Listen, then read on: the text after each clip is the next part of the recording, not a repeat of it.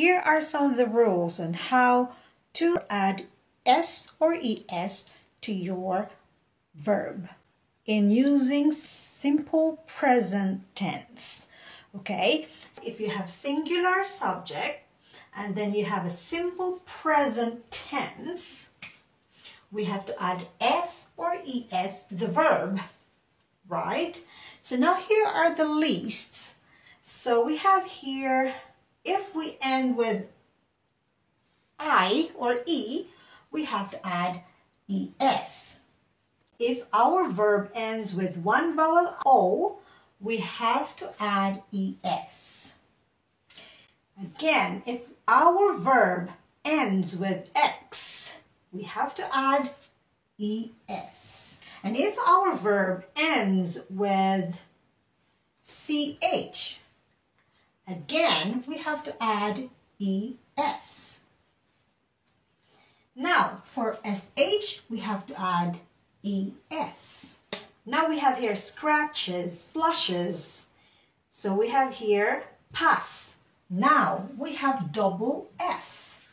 Now since we have double S, we have to add es. Okay, pass now becomes passes. If our verb ends with two vowel letters like this, tie, I and E, we just need to add s. Okay, tie becomes ties.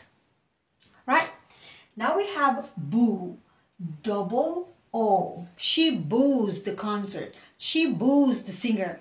If we have double O, we have to add s. As we had previously, dance becomes dances. If we have E, we just have to add s. Now if we have P, flap becomes flaps. Proof, we have to add s. Okay, and we have double F, graph. So we just have to add s. And we have double s there. Now, what if it ends with P? We just have to add s. So now we have burp, burps. Kick. What if the verb ends with CK? We just have to add s. Kick, kicks. Now, one more. What if we have the T at the end of the verb? We just have to add s. Tweet, tweets. Okay? Now another thing here, if we have double vowel, as I said, but here we have U and E.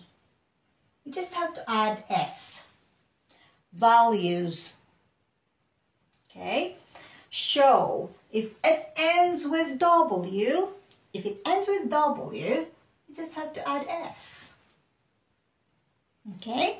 Now if we have N, happen, we need to add s. So these are the endings, the verb endings that we need to add es. And these are the verb endings that we need to add only s. Hope you get all the rules, and I'll see you next video. Bye!